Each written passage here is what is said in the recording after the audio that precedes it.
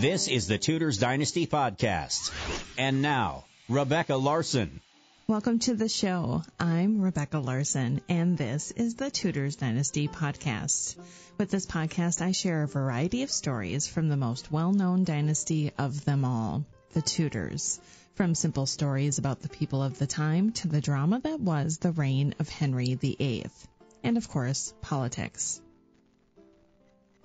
This episode of the podcast is brought to you in part by the Falcon Nest, handmade history-themed jewelry. The Falcon Nest specializes in gorgeous replicas of the famous Anne Boleyn bee necklace. Now you can see more at the-falcon-nest.com.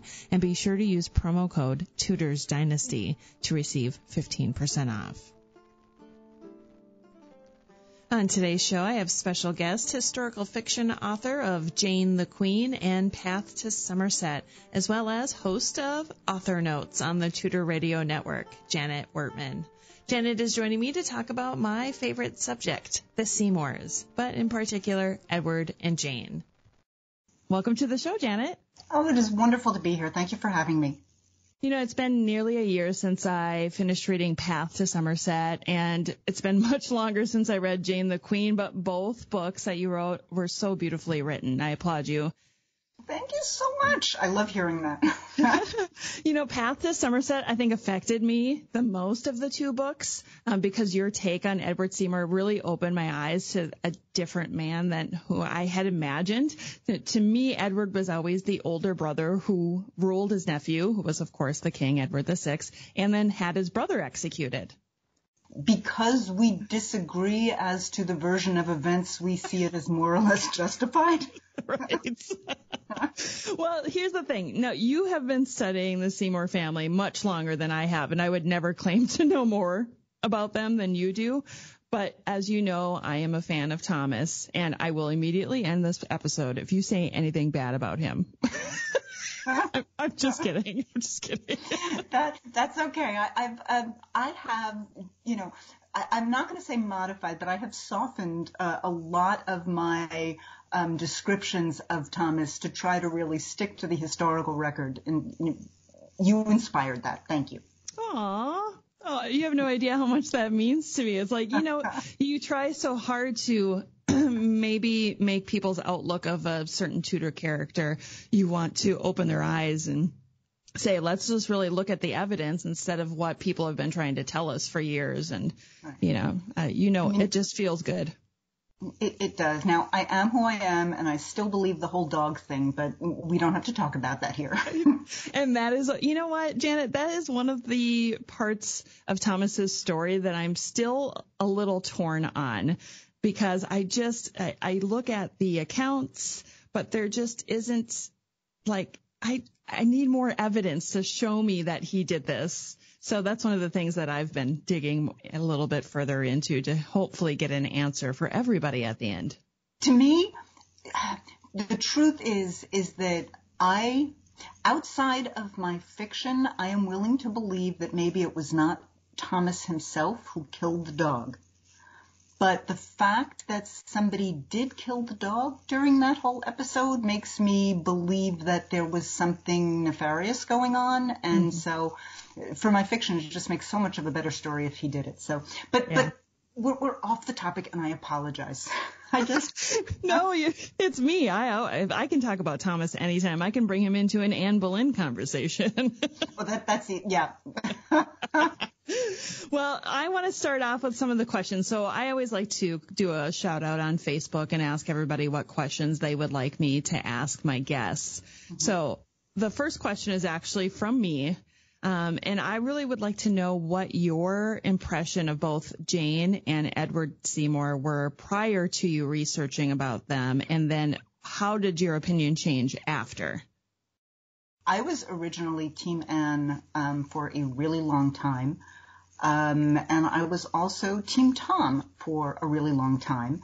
And then I ended up writing about the Seymours because I couldn't write about Anne Boleyn, because I had this wonderful idea for this structure of the secret diary of Anne Boleyn that Elizabeth was going to read later. And it turns out that Robin Maxwell wrote my book before I got around to it. So I ended up moving over to the Seymours a little bit begrudgingly. But once I got there, my views really changed a lot. So within the last 10 years is when I really got my admiration and my love for Jane and Edward. That's awesome. I love that. I love that you were forced into learning about them because of Anne Boleyn. Kicking and screaming. Right, yeah. But they are such an interesting family to learn about, and I think, you would agree that's what makes them so fun to write about. They are, the Seymour family is at the very center. I mean, it turned out I am absolutely thrilled with the way things worked out, because I do believe that the Seymour family is at the center of the entire Tudor era. That's amazing. That is amazing. So as far as Jane goes, what do you believe was the most dominant force that shaped her character growing up? I kind of struggled with this to write Jane the Queen. And I think one of the things that I came up with is that she and Anne Boleyn were cousins. And I adore my cousins, but I could see that in a, kind of like a Tudor era family, I could see her being compared to Anne Boleyn all the time. Why can't you be more like your cousin? And Edward too. Why can't you be more like George? Just because that family really did seem to have so much more than the Seymours when you looked at them to begin with. Right. So I don't know if you ever read the book. It was called Fall of House of Queens. It was book 1 of the Shattered Rose series by Shelley Talcott. But the character of Jane in her book was quite the opposite of the meek and mild Jane that history has led us to believe. I have my own opinion on who I think Jane was. What's kind of your opinion, and have you checked out that book by any chance? I have not. But I'm writing it down, and I'm going to, because I love to read that kind of stuff. I know a lot of people have this, was Jane meek or mild, or was she an evil manipulator, or take out the word evil, let's just say manipulator. And I don't think that we need to pigeonhole like that. I think that she was a little bit of both. I think that she was naturally meek and mild, but she was also really smart. Kind of saw how the game was played and then played it. So I'm on a both and on this. I think that she really, her character was nuanced and she was able to be both. The question that always comes up is Jane's death. We know that she had Edward VI, and the reports have always been that she died of the puerperal fever or childbed fever. But if you've, read Alison Ware's book, The Haunted Queen, she throws out some new ideas about how Jane could have really died. And one of the things that came out on Facebook was that it seemed that 12 days was a long time for her to be sick with the fever. It must have been more. I don't know. I'm willing to stick with that. I'm sorry. This is just one of those issues where I'm sticking with the. I know that I'm kind of like an old school on this, but it's hard to get me to change my stories after a while. It's kind of fun to hear new facts come in, but I'm sticking with the puerperal fever. Well, and it was so common back then. I don't know that it's not possible that she could have been sick for 12 days from that. I'm assuming that not all cases are the same. But, I think in her book she talked about how it was from food poisoning, that eventually caused her death. We'll never know for sure. So it's one that's always up for debates. It could have been, a contributing factor. I think it was just a lot of things. I don't know. I really don't. The only thing I do know is that she didn't make it, and it's a very vulnerable time right after you've given birth, and she had a really, really hard labor, so pretty much anything might have done it to her, right. And caused her to just not be able to throw off whatever she caught. Mm. Now, when I put this question out, I even got some people asking their Jane or their Edward questions on Twitter, which doesn't happen very often. One of the questions that they were asking was about Jane's physical description. They're looking for a contemporary description. And was she considered unattractive? Yes. It kind of depends on the timing of the question. So during the days of Catherine of Aragon, I mean, Jane was your typical bonny English lass, and that was exactly what people aspired to be. She had very white skin, and that was wonderful. Then along comes Anne Boleyn, with her very different looks and her dark hair and different personality. And I think that kind of changed what the fashion was, so that Jane would have been seen as less attractive. And then, of course, she became queen, and then she was gorgeous. There was also the thing that I think it was Chapuis, and anytime you hear snark, it's probably Chapuis or Marillac. But Chapuis said that, making the comparison that when the richer the fabrics that Jane put on, the better she looked, versus Anne Boleyn, who tended to look better in cheaper fabrics. So that was one of the things. People have stated, oh, she was the fairest of all of Henry's wives. She definitely was, if you want to use fair in terms of pale, then yes, she wins on that, and you can kind of expand the term fair, rather. People commented a lot on her personality: gentle, meek, simple, chaste. Chapuis talked about her being of middling stature and very pale, and not of much beauty. And that was right before she married the king, and right before Chapuis became one of her best friends because of how wonderful she was to marry. So that I think is the description we kind of have to go with. And you would have thought that, Chapuis, obviously, in my mind, wanted Jane to be queen because he could see that maybe it was a benefit to the Princess or Lady Mary at the time. You think he would have said something a little bit more flattering about this woman who is going to help, the emperor's cousin. A little bit more between the lines, Yeah, exactly. Well, one of the Seymour children has been reported as being, very handsome. And of course, I'm going to go back to Thomas Seymour.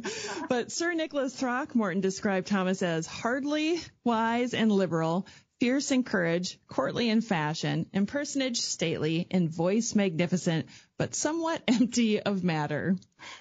I love that last part. Like, did you have to add that empty of matter there? So, of course, we know, Thomas was attractive. We have now discussed Jane's appearance. How was their eldest brother, Edward, described? Dry, sour, and opinionated. Oh, boy. It just gets worse. It really does.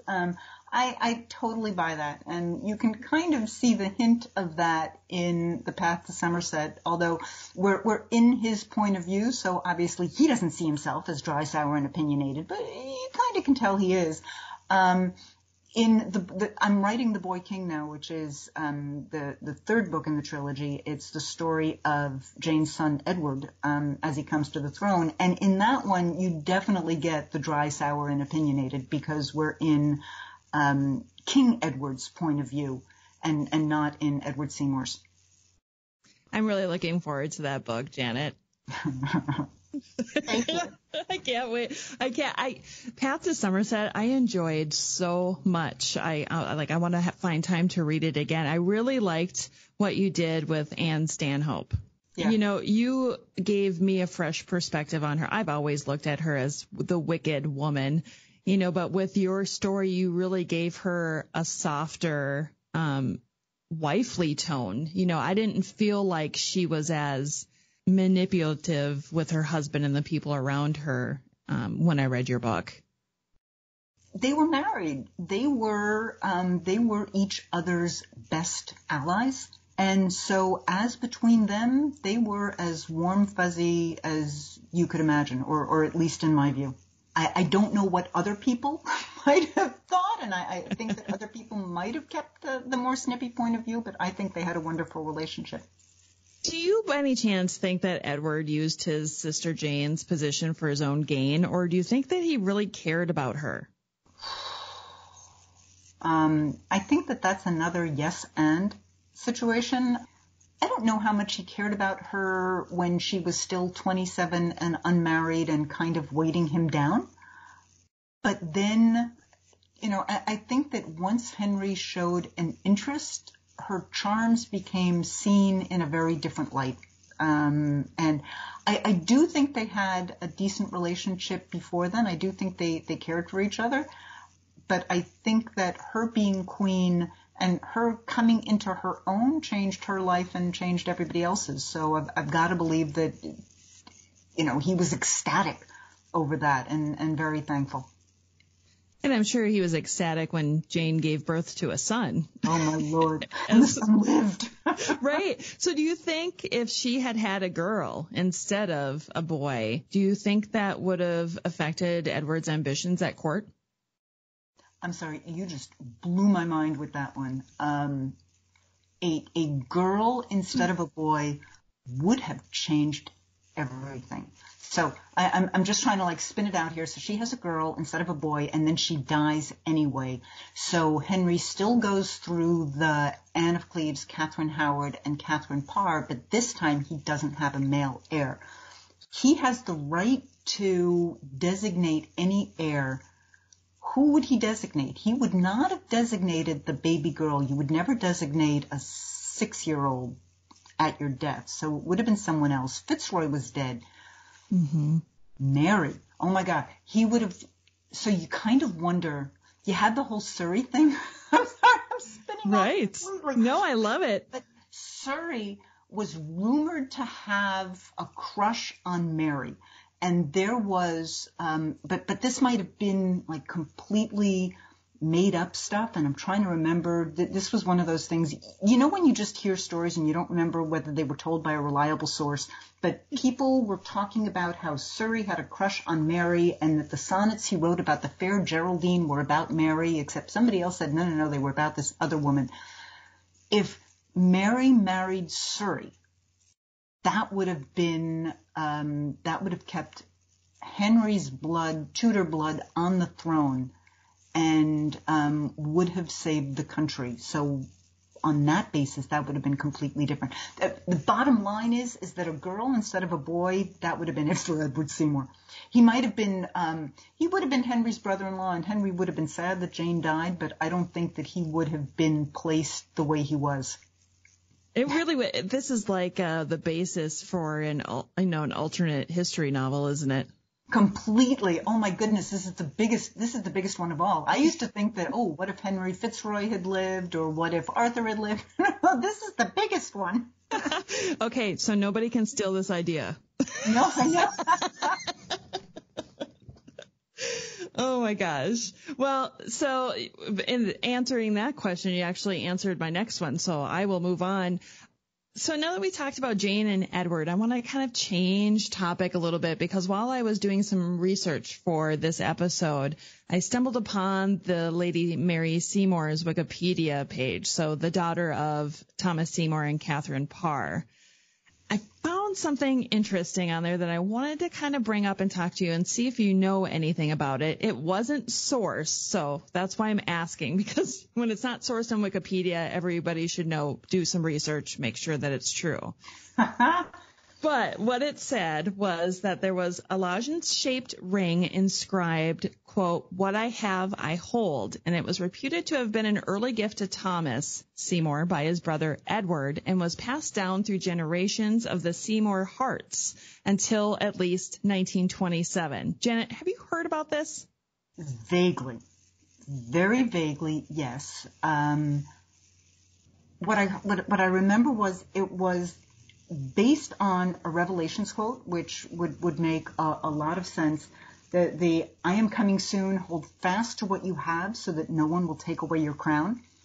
I don't know how that would have played out, but the idea that Edward gave it to Tom, I almost feel like it might have been something that Tom gave to Edward. I don't know. No, Edward, I have no idea. I think it is a fascinating thing, and most important, I think that it shows that the brothers really did have a good relationship for a long time until Edward VI came to the throne, and Thomas was not given the credit and the honor that I believe he thought he deserved. And I see the ring as just part of that heart-wrenching history between the brothers. I don't know enough about it to really talk with you about it well, but it's a wonderful story. I so wish I could go back in time and find out what kind of relationship Thomas and Edward really had and watch it progress over the years and see how it changed, because I feel like it would answer so many questions for us. It really would. It really. Janet, oh my gosh, thank you so much for joining me today to talk about my favorite family from Tudor courts. Mine too. Why don't you let everybody know how and where they can buy your books? Amazon, Barnes & Noble, Sudeley Castle. Amazon is probably the easiest, paperback and Kindle. And they should also follow my blog. And listen to my radio show. It's basically just all Tudor all the time with me, as I suspect it is with you as well. Janet, you just quickly mentioned, and before I let you go, you mentioned the Tudor Radio Network. Can you let everybody know about your show? Okay, my show is called Author Notes, and it's about writing the Tudors. I love talking about how people tell the different stories, and I'm looking forward to having you on at some point to talk about how you made the choices you did for when you do come out with your fiction of Tom Seymour or your nonfiction. It's really, the idea originally was that I wanted to talk about the stuff that got mentioned in the author notes, the times that authors massage the story a little bit, massage the history a little bit to improve the story, but it kind of expanded from there to all of the choices that we make in deciding what pieces to include and how to present a story. Oh, that sounds like fun. The Tudor Radio Network is free for everybody to listen to, correct? Absolutely. It's a wonderful thing. You can just put it on in the background. There is a lot of the programming is wonderful music, so you can literally keep it on all the time and just keep yourself in 500 years ago as you go around about your day. I'd like to have it playing in the background when I'm at work. That music is so beautiful. Nice and quiet, and it works. Yeah. Janet, thank you so much again for being on the show. Thank you for having me. This is fun.